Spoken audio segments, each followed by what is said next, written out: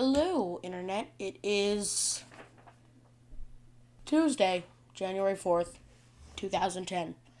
And I have for you today another Apple iPad app review. AOL Instant Messaging AIM, which is a free iPad app. I want to open it up right here, social networking.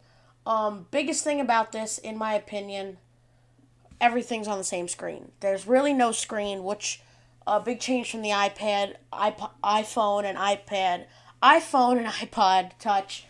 You're always changing screen, but on this, I love that you're not changing screen. It has such an amazing display. So right here, you have all your IMs. Click your name right up there. If you click your name, it drops down. Click your name, drops down. Update your status. Go or change the theme. And then you have a list of all your IMs. There's a little plus button, add the IM. Right now, I was just having a conversation with myself. And then right at the bottom, tap to type. Then you could just type anything, send, press this little button on the keyboard, and it drops back. And then right here, you have the buddies. Just open up buddies, my buddy lists, all that fun stuff. And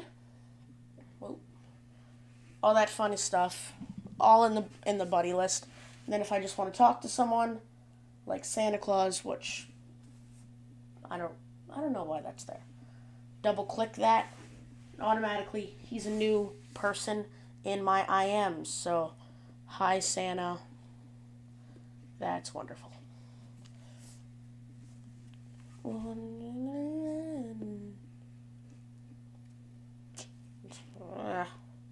Oh, that fun. That is great. I was just like, oh, yeah, that's great. So, this app is free if you have an iPad and AIM.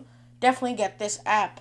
Don't get the AIM app for the iPhone or iPod on the iPad because it's really shrinked and grainy, and that will suck.